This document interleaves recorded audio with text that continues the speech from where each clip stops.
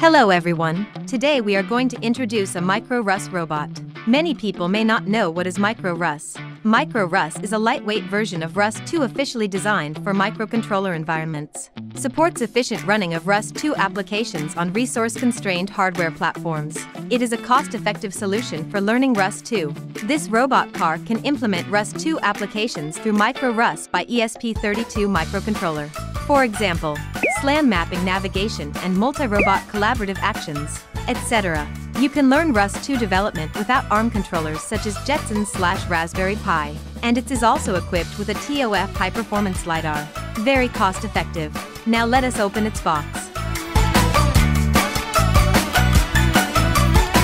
And we can see that the robot car has been assembled. We only need to install the battery and it can be used. The outside of the robot is a solid and durable aluminum alloy frame with a unique structural design that is beautiful and durable.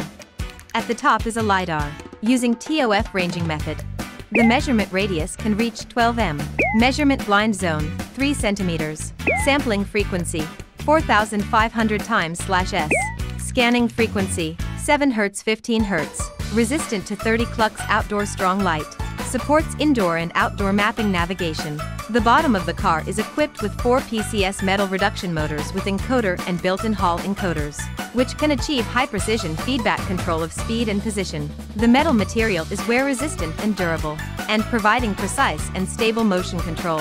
Contains a MicroROS expansion board inside. This is a ROS2 driver controller and an ESP32 dual-core development board. The control board integrates the ESP32 S3 core module control unit, motor drive, servo drive, 6-axis IMU attitude sensor and other important peripherals. Support Wi-Fi, Bluetooth, serial port and other communication functions. Supports 4-channel motors with encoder, 2-channel PWM servos, 1-channel lidar and 1-channel PD power supply for Raspberry Pi 5. The robot car comes with peripheral driver firmware when it leaves the factory, and users can directly connect it to the ROS2 environment for use. Next, we install the battery into the car for testing.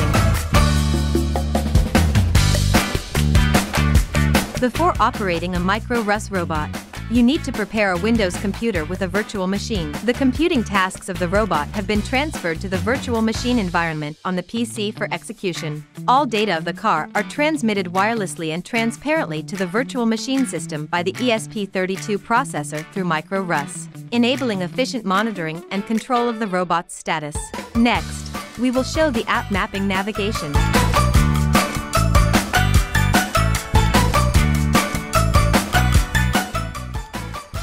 Yahboom tutorials consists of 2 parts.